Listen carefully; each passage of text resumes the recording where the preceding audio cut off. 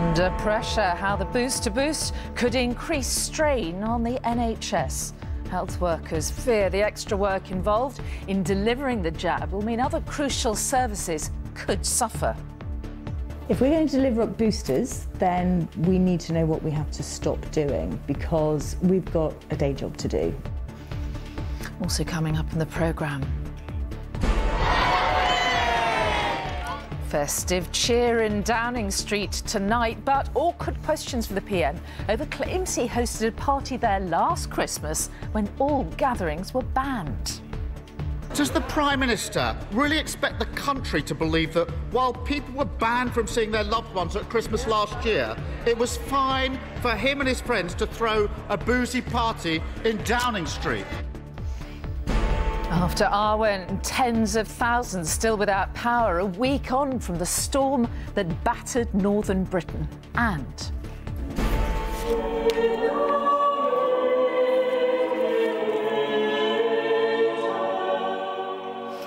a bleak winter indeed, but could this carol warm hearts and top the charts this Christmas?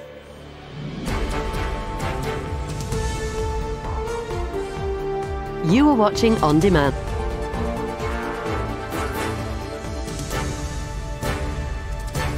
This is the ITV Evening News with Mary Nightingale. Good evening. There are warnings tonight of huge pressures threatening the NHS as it accelerates the COVID booster vaccine programme to fight the Omicron variant. One of the government's top scientific advisors has told ITV News that the measures against Omicron should be even tougher than those that have already been put in place. Well, latest figures show there are 9 new Omicron cases in England and another 1 in Scotland, bringing the total of confirmed Omicron infections in the UK to 32. In the last 24 hours, another 48,374 cases of coronavirus infections have been reported and another 171 deaths. Our health editor Emily Morgan reports. We were asked to roll up our sleeves and join the national effort. That message appears to have been taken seriously here in Eastleigh, where this church has been converted into a vaccine centre and was heaving. The last 2 days since the announcements were made, it's been really busy, and we've had lots of people walking in and trying to get a vaccination on the off chance. Surgeries will have to help deliver the massive booster campaign, which will offer every adult a jab by the end of January. But many GPs can't see how on earth they'll do it. If we're going to deliver up boosters, then we need to know what we have to stop doing, because we've got a day job to do. That work doesn't go away. Those people that we would then not be seeing in those few weeks will still need to be seen. So it just pushes the problem further down the road. So patient care is going to suffer? Potentially, yes, unless extensive workforce is found quite quickly, because we can't do it all. And that is the worry. This is a service that is already almost at breaking point, and it's not just here in primary care but in hospitals too, just at a time when they're desperately trying to clear the backlog. Their focus now has to turn to the booster campaign. The government does at least acknowledge they're asking a lot. Now we're asking them to do a lot more through the step up in the national vaccination programme. I know that they're up to it, but we want to make sure they're provided with all the support that's needed. That includes the volunteers, the 500 or so personnel we're getting help from in terms of the military personnel, but it's about all of us working together. Concern has deepened, though, as it emerged a key group of scientists who advised the government warned last week the introduction of the Omicron variant would likely be capable of initiating a new wave of infections. They go on, we cannot exclude that this wave would be of a magnitude similar or even larger than previous waves. One member of that advisory group, speaking in a personal capacity, told me he's pretty clear about how to prepare for it. We would say that we need to put in place additional precautions and would advise against large indoor gatherings, particularly under noisy circumstances or in poorly ventilated areas. So you would suggest that things like Christmas parties and big family gatherings or social gatherings are cancelled? I think many of us feel that we wouldn't feel safe to go ahead with large Christmas parties. Tonight in Downing Street, amid the confusion about whether parties should be on or off, the government stood firm. Don't cancel them, but take a test beforehand just to be safe. Emily Morgan, ITV News. So while millions of us are turning our thoughts to whether it's safe to attend a Christmas party or not this year, it was a Christmas party last year that caused a commotion in the Commons today. Sir Keir Starmer accused Boris Johnson's government of breaking COVID rules during a Downing Street function in December 2020. He read out those rules during Prime Minister's questions. You must not have a work Christmas lunch or party. Does the Prime Minister really expect the country to believe that while people were banned from seeing their loved ones at Christmas last year, it was fine for him and his friends to throw a boozy party in Downing Street? Mr. Speaker, what I can tell the right honourable gentleman is that all guidance was followed completely. Well, let's see what our political editor Robert Peston makes of all this. He's preparing for his programme in West London. Robert, this is perplexing, isn't it? The Prime Minister didn't deny a party was held, but he insists that no rules were broken. How can that be? Well, look, my sources tell me there was a party. And as you say, the Prime Minister's response is, to put it mildly, intriguing. I mean, the statement from his spokesman was that the spokesman didn't recognise the version of events put forward by the Mirror newspaper, which first disclosed this party on December the 18th. Now, you know, work gatherings were allowed, but if, you know, booze was partaken and, you know, there were games and, you know, so I am told that it was a sort of proper party in that sense. Quite difficult to know how that met the rules. But let's just say that in some legalistic sense it was OK. It certainly, I think, breached the spirit of what most of the rest of us thought was allowed at that time, and that is a problem for the Prime Minister, simply because there is a sort of, you know, growing trend, some would say, of this government deciding that rules that it has written don't completely apply to its own behaviour. You know, we saw that with, you know, the 24 hours that it took for the Health Secretary, Matt Hancock, was actually on my programme later, to quit, you know, after he breached the social distancing rules that he'd written. There's the famous, you know, Barnard Castle incident as well. So, in general, this issue of whether the government follows the rules properly is a real one, and there's a by-election on Thursday where, you know, we'll see how much that's damaged Boris Johnson's popularity. OK, Robert Peston in West London, thank you. Police say they are treating as murder the death of a schoolgirl whose body was discovered in a park in South Lanarkshire. Amber Gibson, who was 16, had been reported missing after leaving her home in the town of Hamilton last Friday evening. Her body was found 2 days later. Hannah Miller reports from Hamilton. Amber Gibson, sometimes known as Amber Niven, wasn't doing anything different to any other 16-year-old on the night she went missing, according to police who are now investigating her murder. A 16-year-old death is absolutely tragic, and certainly when it's from a homicide, so our focus is to understand Amber's last movement so that we can provide some answers to her loved ones. Amber was reported missing from the town of Hamilton just before 10 p.m. on Friday. She was last seen on Cadzow Street after leaving home in the Hill House area around 9:15 that night. On Sunday morning, just after 10 a.m, emergency services were alerted to a body near Cadzow Glen. The next day, police formally identified the body as the missing teenager. Her death was being treated as unexplained before a murder investigation was launched on Tuesday. The park remained sealed off today, the investigation happening in the shadow of a residential street. Just utterly shocked, really can't believe it. It's far too close to home, it's really frightening. It's a worry that girls, especially young girls, can't walk about at night time without things like this happening to them. Police say a key part of their investigation is to establish whether Amber knew her attacker, as they try to work out what happened in the hours leading up to the death of a 16-year-old girl who had her whole future in front of her. Well, Amber's family and loved ones are, as you'd expect, said to be devastated by her death, and people who live here are left with a lot of questions as police try to reassure them in the absence of any arrests. This park is less than a 10-minute walk from Hamilton Town Centre, which they say would have been very busy at the time she was last seen. Just the smallest detail could help them move this investigation forward. Hannah Miller in Hamilton, thank you. Now, 5 days after the destructive might of Storm Arwen left a trail of chaos across northern England and Scotland, thousands of people are desperately hoping their power will be restored soon. Around 30,000 homes are still without electricity.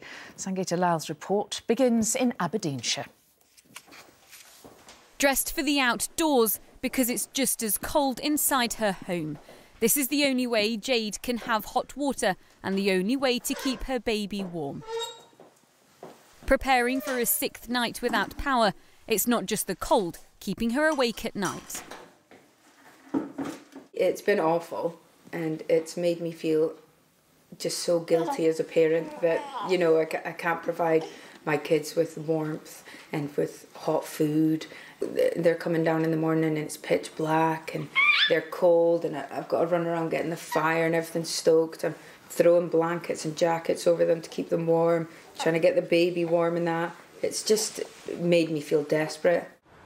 The storm hit 5 days ago, but it was one of the worst in decades. Gale force winds and heavy snow have left thousands without power. This hospice in Northumberland is managing to run on a generator, but even that may run out soon. Our fear is that the generator breaks down, packs up, and then we really would be in trouble. All anyone wants to know is when they'll be reconnected. Today in the House of Commons, the business secretary was asked if the problems could last till Christmas. The isolated communities point is something which I take extremely seriously. Being without power until Christmas is simply unacceptable. And it's not just homes, but businesses that are affected too. After closing because of the pandemic, now it's because they have no power. Inside my stock, preparation food, everything, throw them away, just clear the fridge, everything has to be gone. It's some of the worst hit and most remote areas now, though, that still have to wait as they brace for another night of freezing temperatures. Sangeeta Lal, ITV News, Blanchland. Now, the Home Secretary Priti Patel has agreed to change the government's new crime legislation so that domestic abuse and sexual offences will be treated as seriously as knife crime and murder. ITV News revealed today that the policing bill will be amended to explicitly include these as crimes of serious violence. And our Deputy Political Editor, Anushka Astana, is in West London. Anushka, this is really significant, isn't it? Well, to the domestic abuse campaigners who I've been speaking to for some time, and to politicians like the Conservative peer Gabby Burton and Labour's Jess Phillips, I think it is really significant because they had big worries that that new duty on local agencies, including the police, to tackle violent crime didn't make explicit that these offences should be included. There was only a short list. Ministers said they wanted to allow for regional variations. But what campaigners say to me is there is no regional variation when it comes to domestic abuse and sexual violence. These crimes are everywhere, and there's also evidence that they're not being treated seriously enough in a lot of areas. For example, only 8 out of 18 violence reduction units in England actually include these crimes in their strategies. The government's own document on how to tackle violent crime, drawn up in 2018, doesn't include them either. So the hope is that by making them explicit in this bill, by telling local agencies, including the police, you must tackle this as part of your strategies, that could start to change the way that they are being responded to in different parts of the country. Anushka Ashtana in West London, thank you. And the cross-examination began today of the youngest alleged victim in the trial of Ghislaine Maxwell on sex abuse charges. The witness, known only by the pseudonym Jane, denied inventing her alleged abuse. Our US correspondent Emma Murphy is in New York. So, Emma, what evidence has been heard today? Well, we've heard today from the defence, who are seeking to discredit the prosecution's key witness. And it was a really blistering morning in the court. They started by trying to bring out the contradictions in statements that Jane made to the authorities over 2 years ago. Yesterday she was asked whether or not she had been sexually abused by Glenn Maxwell. She said yes, she had. But the defence then drew on statements that she'd made to the FBI that said she didn't recall that. She was asked yesterday whether or not Ghislaine Maxwell had been present when Jane had been sexually abused by Jeffrey Epstein. Yesterday she said yes, she had. In previous statements she said no, she didn't remember. There was also one interesting point when she was asked about the first trip she ever took with the pair. She said that she was 14 years old and she had flown to New York with them in order to watch The Lion King. It was then pointed out to her that The Lion King didn't open until 1997 when she was 17. And of course it wouldn't be this case if there was not the mention of a famous name or two. Today we heard that the court was told she was just 14 when Jane was taken in a green car to Mar-a-Lago to be introduced to Donald Trump, and that when she was still a teenager she flew on the so-called Lolita Express, Epstein's jet, with Prince Andrew. Emma Murphy in New York, thank you. Still to come on the ITV Evening News, the crisis in nursery care and the disruption to children's lives. Plus,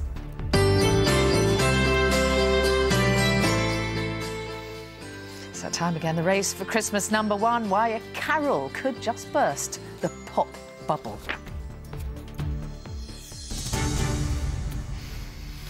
But first, the government today described its 10-year plan for reforming adult social care in England as ambitious.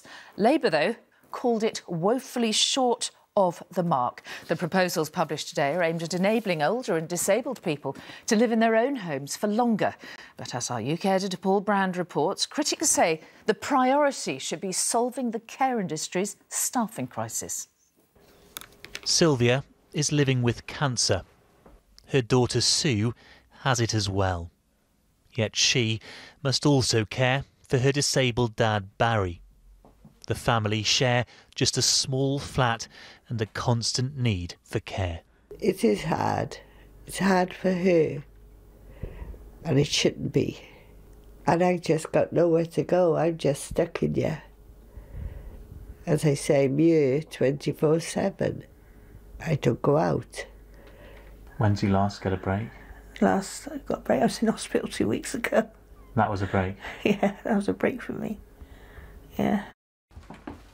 To give everyone a break, the home requires a list of adaptations almost as long as their list of medications.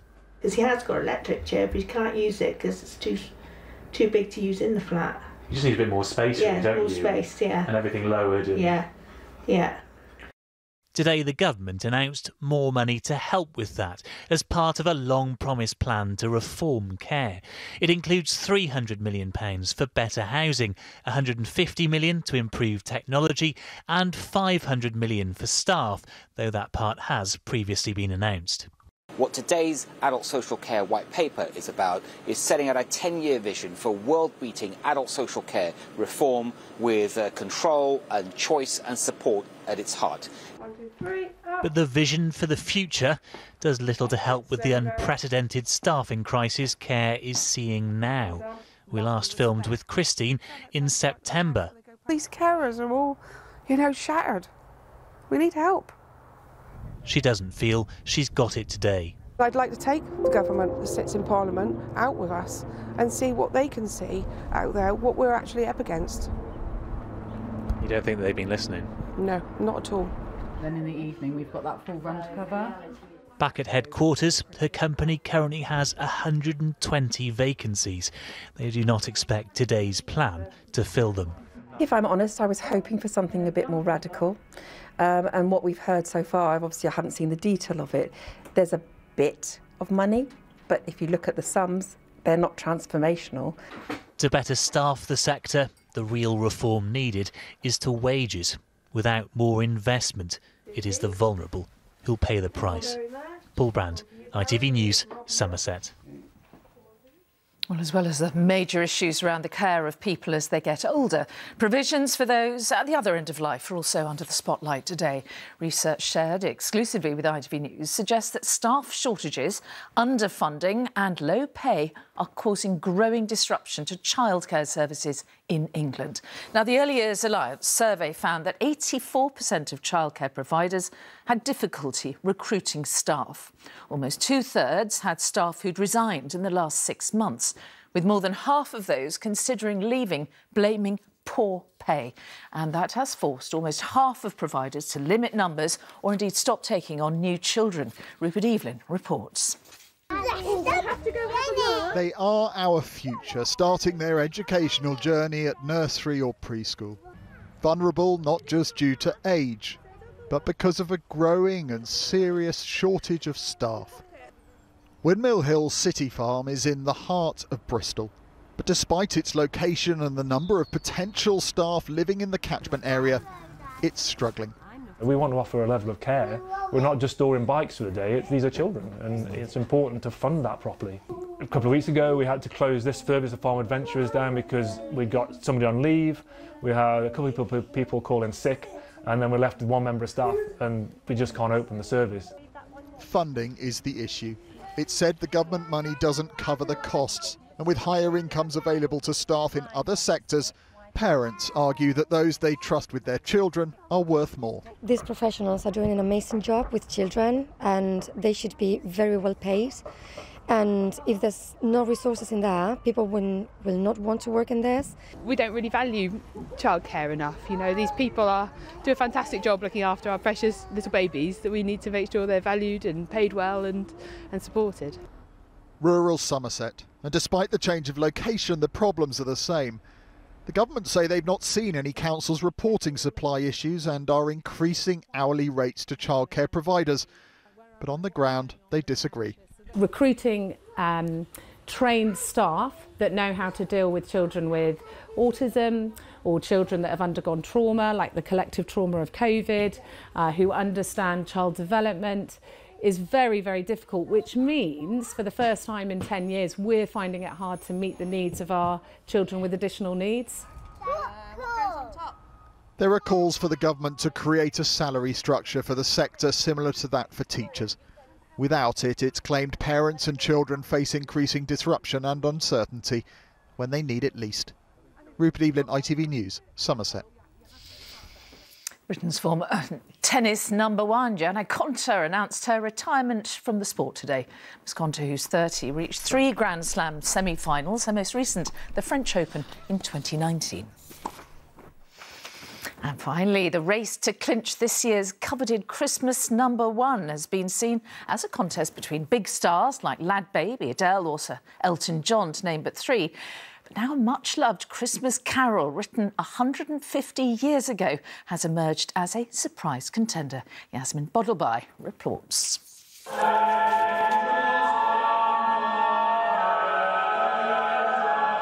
Not your typical chart topper.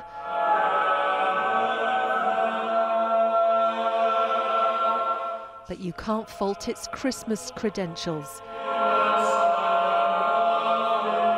This is the Church of England's first ever bid for Christmas number one, a new version of In the Bleak Midwinter.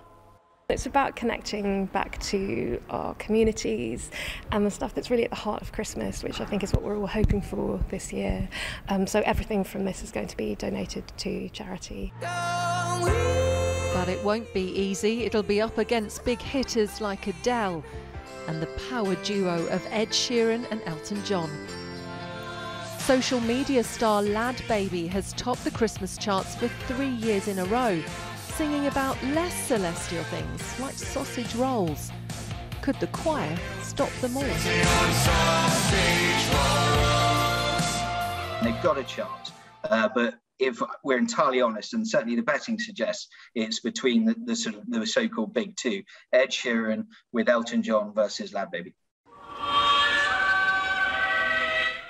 But it all depends on what punters think. She falls asleep. Sounds really nice. I like it so much. Yeah. I don't think it can be Christmas number one. It is actually very nice. And it deserves to be there, yeah, if it's for a good cause. But yeah, it will have competition from the sausage roll song.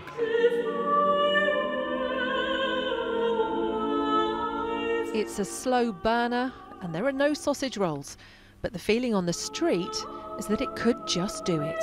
Yasmin Bottleby, ITV News. And that is all for now. Raggie's here with news at 10, but from me and all the evening news team. Bye-bye.